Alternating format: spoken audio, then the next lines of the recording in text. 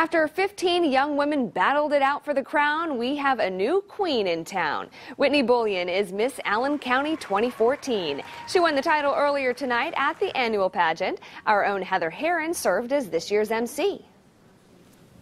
It's so incredible to be crowned Miss Allen County 14. I've grown up in Allen County my entire life, and to finally be Miss Allen County herself is just awesome, and it'll be such an honor.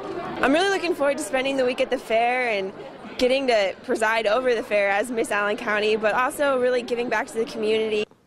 This is the 25th anniversary of the Allen County Fair. Today was the unofficial kickoff, but the rides and food will all start on Tuesday.